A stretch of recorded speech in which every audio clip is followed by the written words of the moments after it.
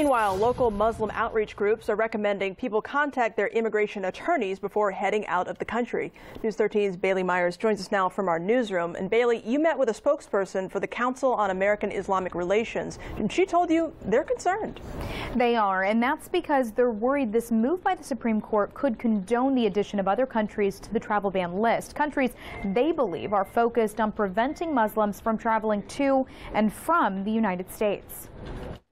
I believe it's opening the door to legal chaos. As a Muslim and a spokesperson for the Council on American Islamic Relations, or CAIR, Rasha Mubarak says the Supreme Court's decision on the travel ban is concerning for all Muslims because the countries banned are majority Muslim countries. This rhetoric is what's dangerous, the hazardous. That's what makes it so hazardous, is the climate that it's creating, not just within the Muslim community, within the immigrant community. Although it's still unclear how many people will be impacted once the travel ban is back in effect, Mubarak says CAIR and the immigration attorneys, like her brother, are bracing themselves. I definitely think there's going to be a little bit of a chaotic time or an adjustment period for the ICE agents, for the attorneys, for our clients to kind of learn the procedures, what's necessary to expect and to provide in order to enter the United States. Now, both Mubarak say they're just telling people not to be scared, but prepared. We're asking everyone to not to despair and to be cautious, but really to consult with immigration attorneys.